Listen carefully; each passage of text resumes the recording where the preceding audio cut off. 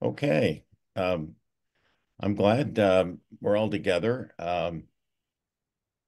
When I titled a sermon, The God of Second Chances, I didn't know that we'd be given a second chance to have true corporate worship today, but here we are, and it certainly fits. So I'll just jump in asking God to bless us where we are. And those who are not able to be with us, um, I'm hoping they're okay. I hope they're not dealing with things that are so troubling that they're beside themselves. So that's a little prayer as we open. As I look back on my own life, I see something I wouldn't have expected to see when I was, say, 20 or 30. Uh, that my life's been punctuated with a whole lot more second chances than I ever would have expected or predicted. Because, things seldom play out as we expect.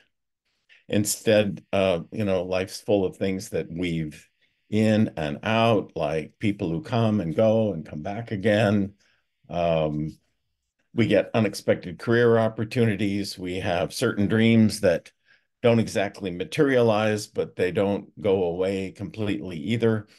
It's pretty complicated.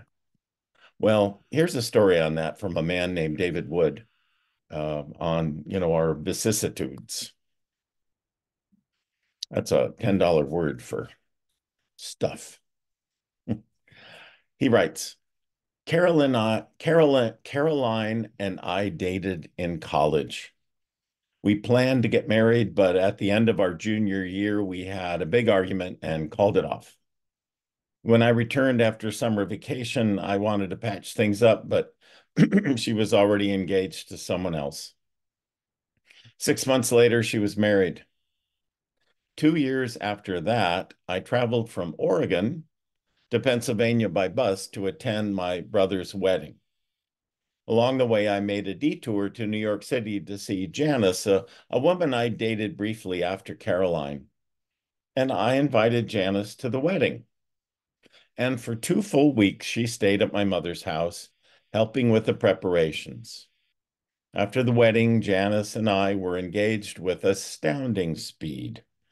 I accepted my role of future husband like a high school actor accepting a minor role in a school play. Janice returned to New York, and I took a Greyhound to Florida to visit my father.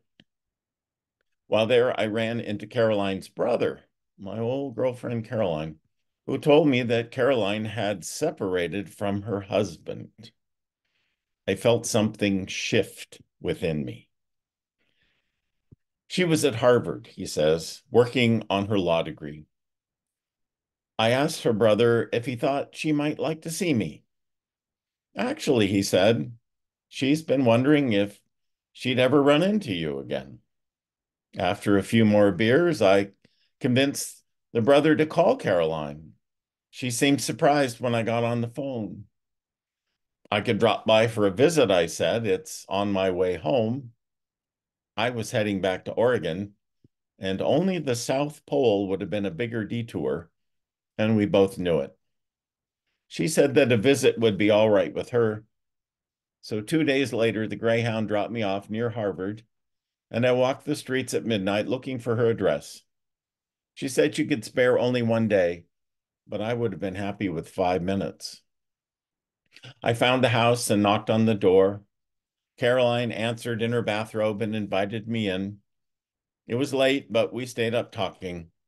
I told her about my fiance, and she told me about her studies. At some point, she began crying, and then I began to cry. And 24 hours later, I was back on the Greyhound, bound for Oregon, now engaged to two women, and wondering what I was going to do about it. Well, the story of Eli and Samuel in this morning's lesson is also about second chances, specifically second chances at parenting. Eli and his sons have become strangers to one another, if not actually, then at least kind of morally. Now, most times when I've spoken about this passage, um, Samuel and his calling has been my principal focus, as it was with Bunny's Wonderful Children's Sermon. But the incredibly sketched, no, etched portrait of the prophet Eli and the extraordinary pathos the judgment of God on him evokes looms so large here that to ignore those things would be to do a disservice to this text. And besides, I wonder if there aren't a lot more Elis than there are Samuels in our church. Uh, it seems to me that what kind of benefit you get from the Bible stories has everything to do with who you choose to identify with inside them. Oftentimes, I believe it's more fruitful to identify with characters other than the heroes, other than, Samuel or David, for instance, or the prodigal son. Identifying with troubled old King Saul in the David stories instead of David is sometimes interesting, especially if we've gone into rough patches in our careers, or looking at the prodigal son story, identifying instead of with the prodigal son, identifying with the cranky older brother. Uh, that can help give us some self-understanding. It holds a mirror up to us. And so can identifying in this story with Eli.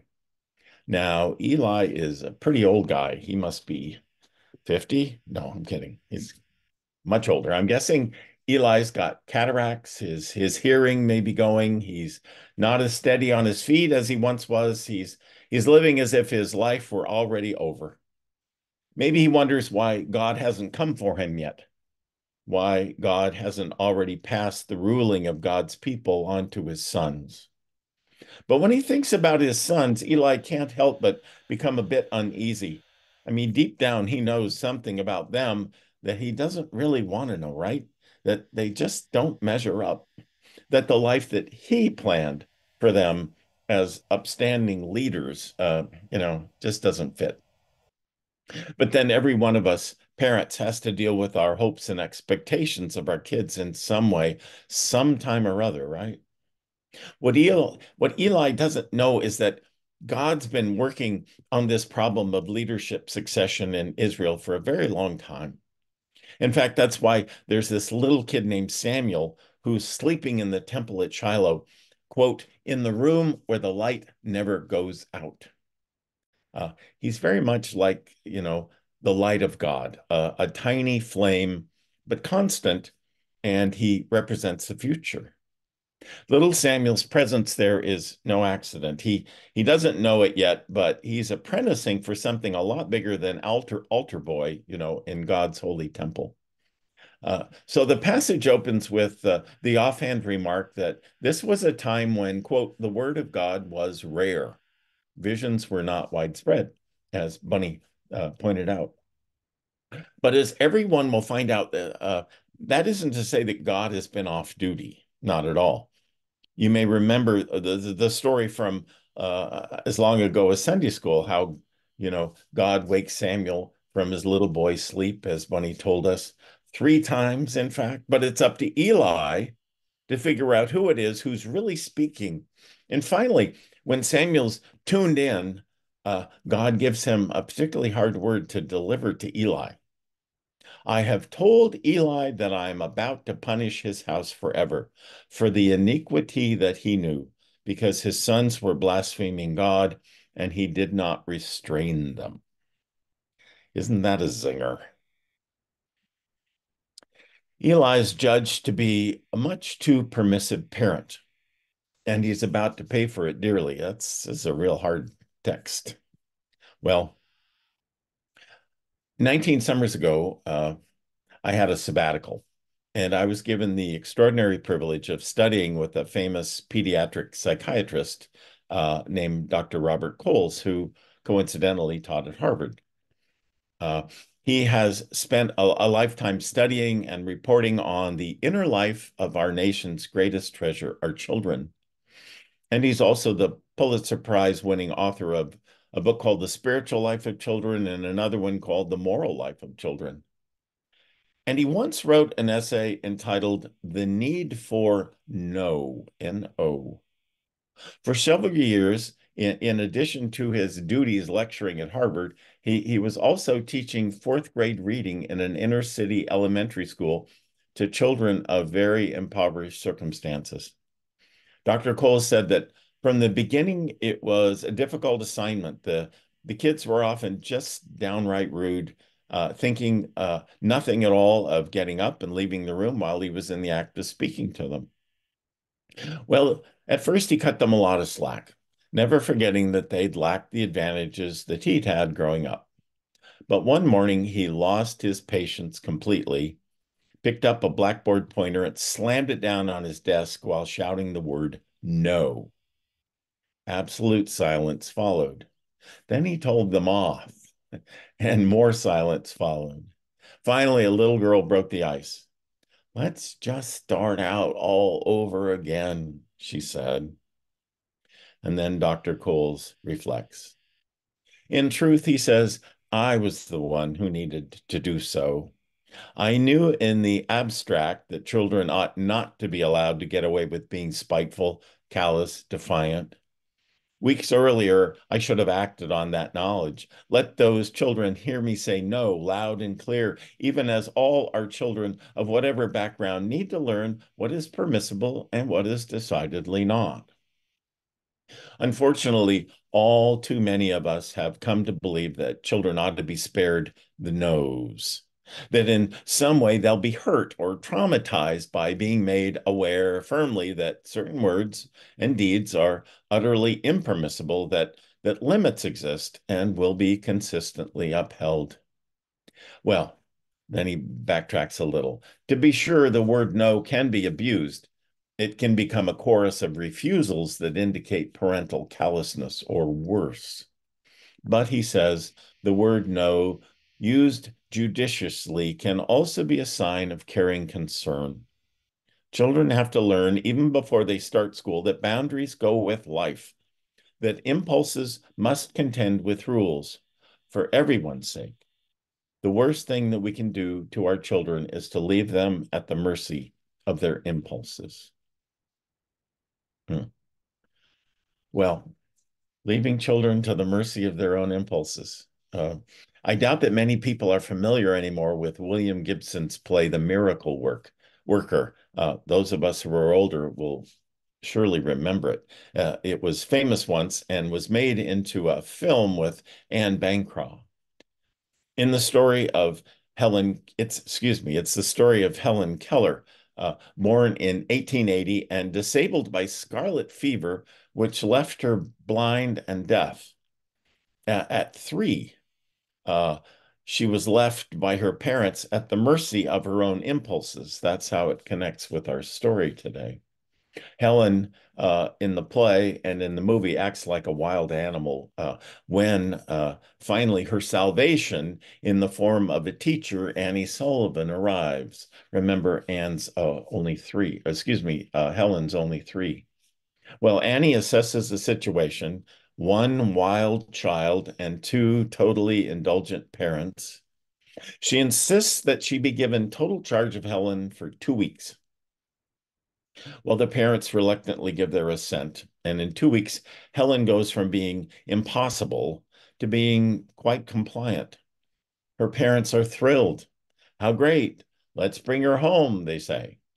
They're satisfied that she's learned the meaning of the word no. Annie Sullivan, though, insists that Helen needs to learn more than the meaning of no. She also has to learn the meaning of yes. I mean, look, life isn't ultimately about self-control and learning to delay gratification. However, we all know that a person has to learn those things first in order to get anywhere in life. Well, years later, in Helen Keller's autobiography, The Story of My Life, Helen explains how she learned the meaning of yes. Annie and I were walking down the path to the well house, she says, attracted by the fragrance of the honeysuckle with which it was covered. Someone was drawing water, and my teacher placed my hand under the spout. As the cool stream gushed Over one hand, she spelled into the other the word water, first slowly, then rapidly. I stood still, my whole attention fixed upon the motions of her fingers. Suddenly, I felt a misty consciousness, as of something forgotten, a thrill of returning thought, and somehow the mystery of language was revealed to me. I knew then that water meant the wonderful, cool something that was flowing over my hand. That living word awakened my soul, gave it light, hope, joy, set it free. There were barriers still, it's true, but barriers that could in time be swept away. I learned a great many new words that day, said Helen. I do not remember what they all were, but I do know that mother, father, sister, and teacher were among them, words that were to make the world blossom for me. It would have been difficult, she says, to find a happier child than I was as I lay in my crib at the close of that eventful day and lived over the joys it had brought me, and for the first time longed for a new day to come.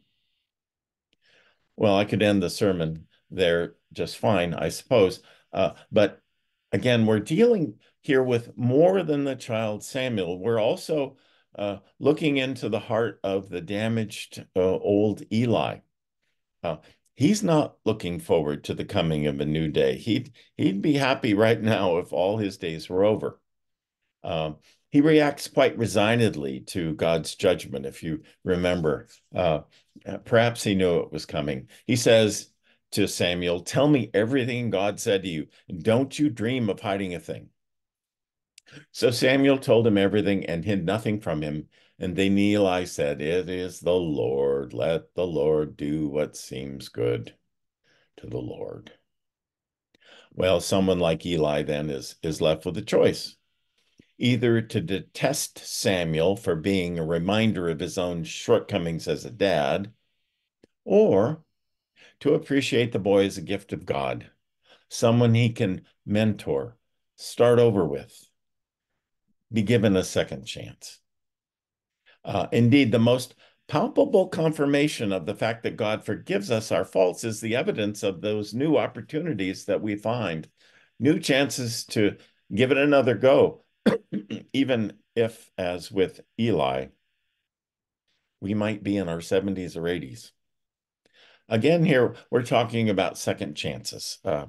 And let me offer one more contemporary example. A month before her mother died, a woman named Noella Evans made a decision, the hardest one she'd ever made, she says.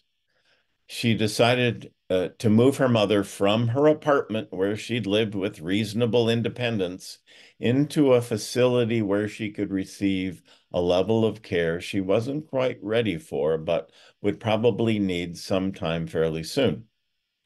Here's her account of what happened, told in her own words. She says, en route to sign the necessary papers, I ached to bring her home with me. But thoughts about my job, my young son, and space restrictions got in the way of my heart. I did not realize that just a few weeks later, our time together would come to an end. I remember, in fact, the exact stoplight where this inner struggle caused me such pain. And it still hurts to see that my priorities were so misplaced. A year later, I was assisting on a tour to study culture and customs in Indonesia when an older traveler became ill. While the group made day tours, she remained in her room, growing weaker and more unable to tend to her own basic needs. She was determined to ride this thing out on her own and refused offers of assistance and even medical help. Well, finally, one evening, I simply walked in and began to bathe and care for her. "This is not part of your job," she said. "You don't have to do this." But I did. I told her that I had been unable to assist someone very dear to me at a time when I was needed, and I was not going to make that mistake again. As a result, something in me healed, she says. Well, grandparenting or even mentoring children, I'm thinking of the second chance given to Eli, are precious bonus opportunities offered to many of us. Second chances. When we feel that life is over for us or ought to be, it's amazing, I think, what signs of grace can actually present themselves. So before I close, I want to take us back for one quick look at the life of Annie Sullivan, Helen Keller's teacher and friend.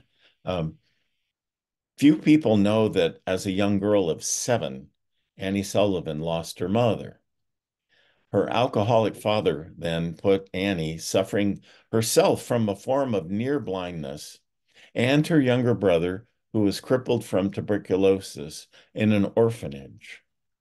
There, her brother died, and Annie blamed herself for the loss, even though no 7-year-old in the world could be held responsible for the death of a smaller sibling. But look at it this way.